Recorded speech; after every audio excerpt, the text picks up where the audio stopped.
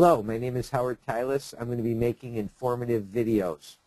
The first one that I think that can help you right now is I want to show you how to get to the NFA website, the National Futures Association website. It's the regulatory body for the commodity futures industry. So I happen to be on the Yahoo page, but on the top right corner here, that's where I do a Google search.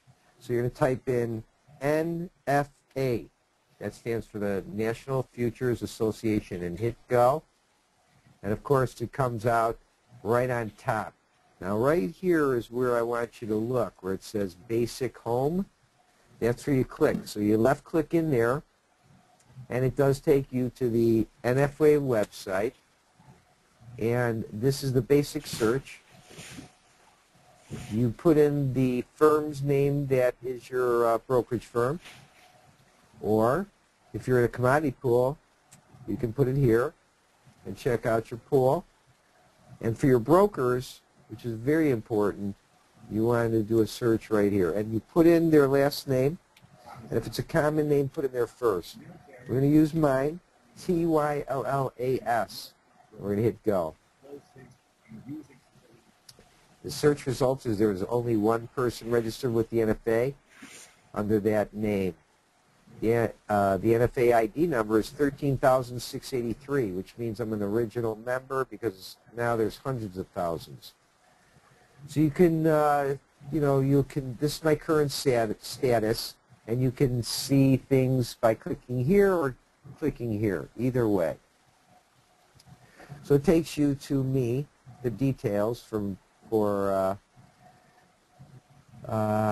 under my ID. It shows that currently I'm a floor broker. I'm a registered floor broker. I'm a registered introducing broker.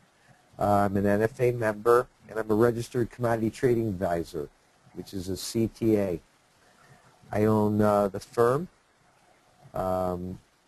which is the introducing broker. I have trading privileges at the Chicago Board of Trade, which means I'm a member of the exchange. A floor broker is a person who fills orders, fills paper for brokerage. It could be for any member firm on the floor, and the average charge is about $1.50 for one contract. It says here that I'm guaranteed by MF Global, but here's where I really want you to look, where it says regulatory actions. The NFA, the CFTC, or if the exchanges took regulatory actions against me, and arbitration awards and reparations cases.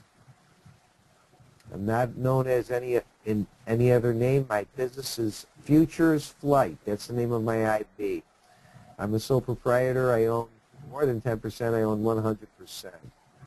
This is what I want you to look at. If you see any regulatory actions, read it thoroughly. They provide all the details if there was any action.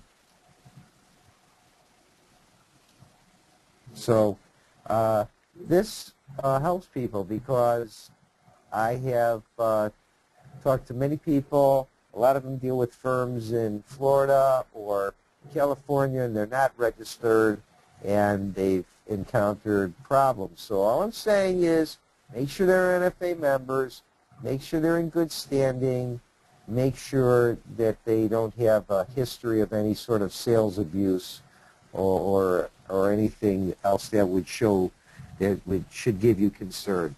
So that's my first video.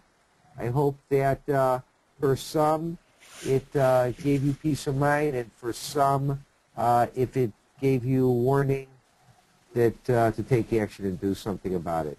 That's it for now.